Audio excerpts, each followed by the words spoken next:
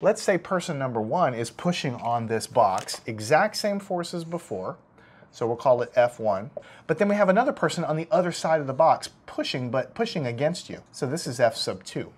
If I have a box and I'm pushing this way, and then I have another box and I'm pushing this way, and because the lengths of the arrows are the same, what's going to happen to the box? Well, you know from experience, if I'm pushing with the exact same force that I'm pulling, or I'm pushing against, then the box is going to stay here and there'll be basically no arrow acting on it.